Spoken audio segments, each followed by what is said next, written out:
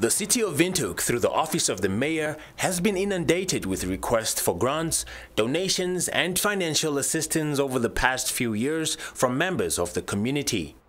In this regard, City of Windhoek Acting CEO Philemon Hambuda this morning announced the launch of the City of Windhoek Mayoral Relief Fund, which will be used to assist, amongst others, pensioners, people living with disabilities, child-headed homes, persons in need of shelter, major medical assistance and victims of emergencies and disasters. As we recognize that we as a city, we play a pivotal role in contributing to poverty alleviation in order to augment the Harambee Prosperity Plan and also the Minister of Poverty and Eradication and so on.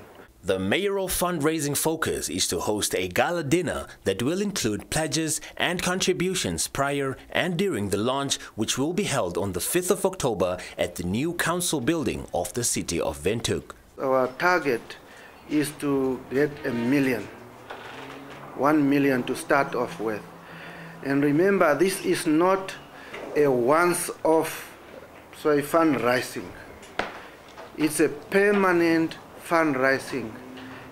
Even if the mayor is no more the mayor, this fund will be here for the generations to come.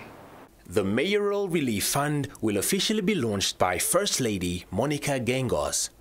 The aim is to raise 1.6 million Namibia dollars with this program, which will be used towards the alleviation of identified social challenges in our community.